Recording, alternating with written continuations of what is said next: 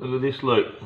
Just drilled the 2 holes in the top of here, glued 2 pens into it, pump on one side, hose on the other side, rubber glove clamp to the throttle body with some not burning, but cardboard in there smoking.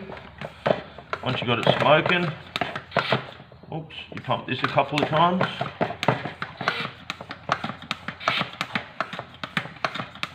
Pumps the smoke through it, and check this out.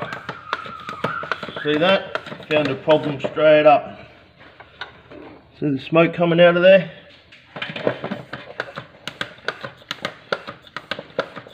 First I thought it was coming out of my injector, but it's a